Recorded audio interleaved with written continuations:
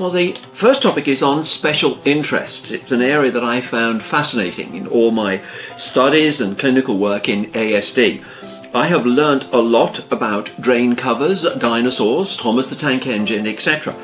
But I've also learnt to use the special interest constructively as a measure of intellectual ability and thinking, as a means of coping with anxiety,